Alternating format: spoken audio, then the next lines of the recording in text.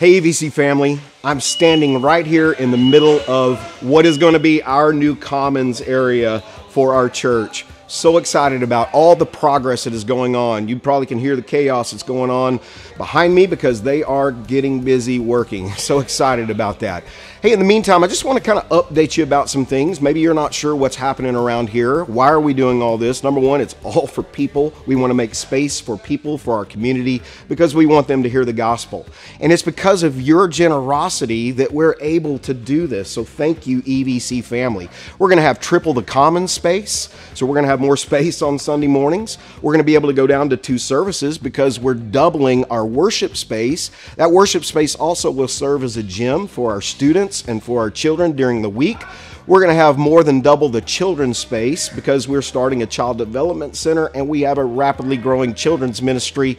We're going to have an indoor climate controlled playground that is going to be fantastic. It's going to be right out front on the patio for the whole community to be able to see that when they drive by. And we're going to also have 3 outdoor playground units that are going to be age graded. They're all going to be canopied and going to be shaded, and there's just so much coming, even paved parking in the back. I can't wait, okay? But in the meantime, you know, as we wait, here's some things I need from you. I just need you to continue to be faithful. Be faithful in your giving. Be faithful in your attending. Be faithful in inviting others to come be a part of what's happening here. You're serving. We're here because of your faithfulness. So just continue in that. And also, I want to urge you to be flexible.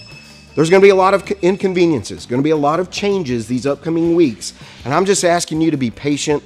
Let's be patient with each other. And let's just praise God that we're in a place where we are having these kinds of growth challenges. And so those are the things I just want to encourage you on. I hope to see you this upcoming Sunday as we just continue to do all of this for King Jesus. I love you. See you soon.